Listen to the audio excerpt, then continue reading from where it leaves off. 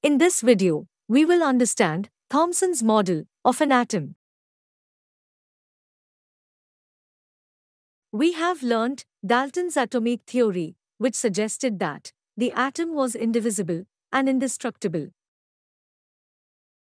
But the discovery of two fundamental particles, electrons and protons, inside the atom led to the failure of this aspect of Dalton's atomic theory.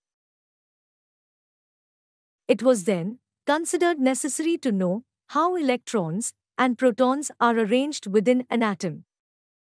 For explaining this, many scientists proposed various atomic models.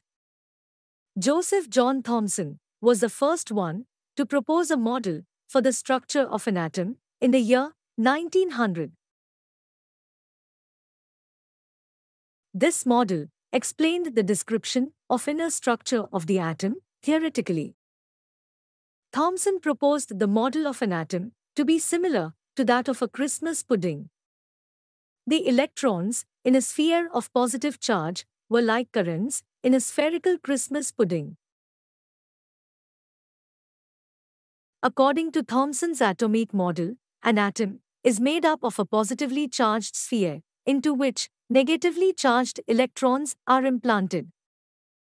Because electrons and protons have the same magnitude of charge, an atom as a whole is electrically neutral. We can also think of a watermelon. The positive charge in the atom is spread all over, like the red edible part of the watermelon, while the electrons are studded in the positively charged sphere, like the seeds in the watermelon.